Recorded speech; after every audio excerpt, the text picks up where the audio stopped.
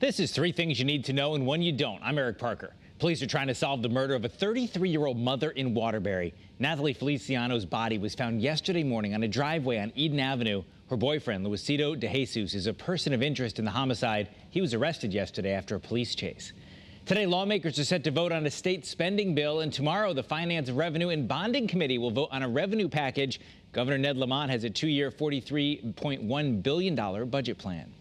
And President Donald Trump will be honoring reigning NASCAR champ and Middletown native Joey Logano at the White House today. Many recent sports teams and players have turned down White House invitations, but Logano said he's excited to visit the White House and ask some questions. And finally, one day after Irene announced she's leaving the morning show after 12 years on the anchor desk, Nicole was out sick and Eva filled in on traffic, and Scott just couldn't behave as usual. Eva Zymaris has joined us this morning. Is this your audition?